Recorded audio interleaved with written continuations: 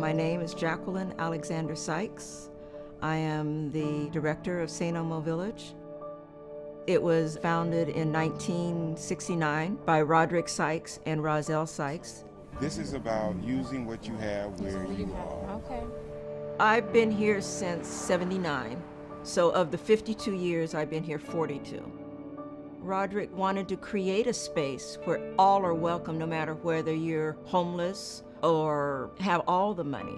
A space where you're welcomed for your heart and for your spirit, not what you have or don't have. Roderick's dream evolved into reality. St. Elmo Village not only became the creative heartbeat of mid-city Los Angeles, but it was also a refuge for those seeking community and acceptance. I landed at St. Elmo Village at the beginning of the millennium. It was an artist's residence, and I thought it would be a great place to rebirth myself creatively. My father used to come in the 70s. He brought me to the village, and immediately I took to it. My mom moved to LA, and this was one of the first places she found community in. I had my 5th birthday party here, went to the art classes every Saturday. When you feel like you don't fit anywhere, it was a place where you fit. You could be yourself and express yourself.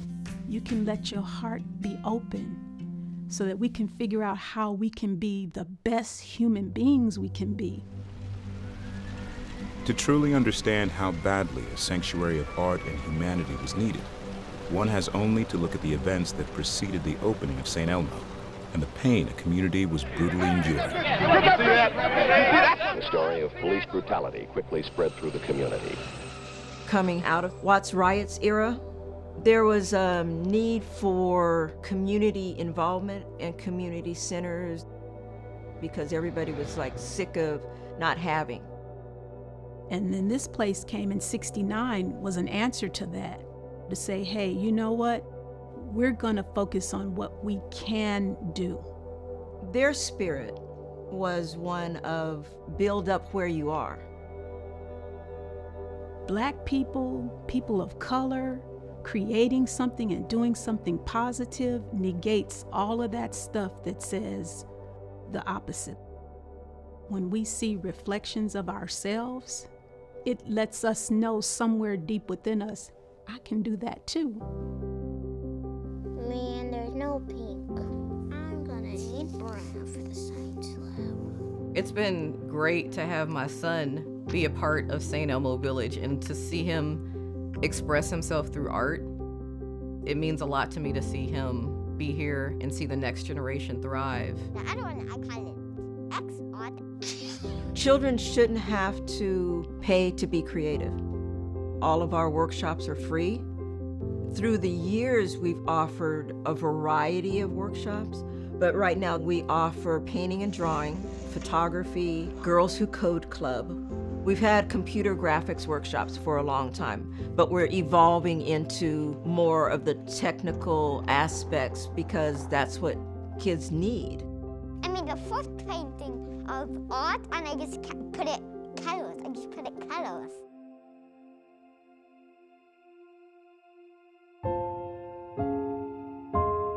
Roderick created and was here because he needed it.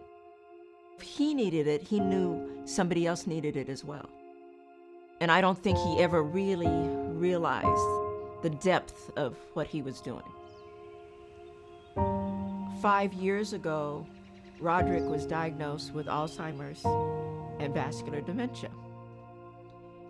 And everybody kind of rallied around me to give me the strength to move forward and to take care of Roderick and to take care of the village. I miss him so much.